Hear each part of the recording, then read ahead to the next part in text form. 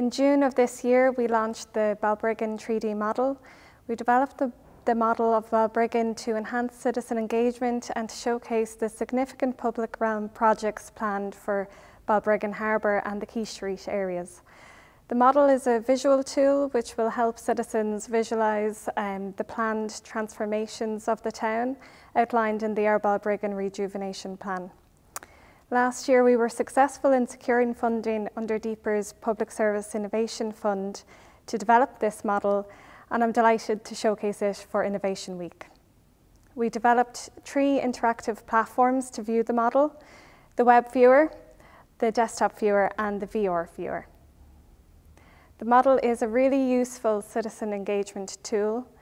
The interactive web viewer and VR headsets allow you to step into the 3D environment and see what the heart of Balbriggan will look like into the future.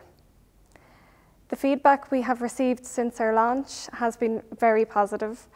We've had useful engagement from residents, and we now plan to add additional public consultation features to the model as a result of the feedback we have received.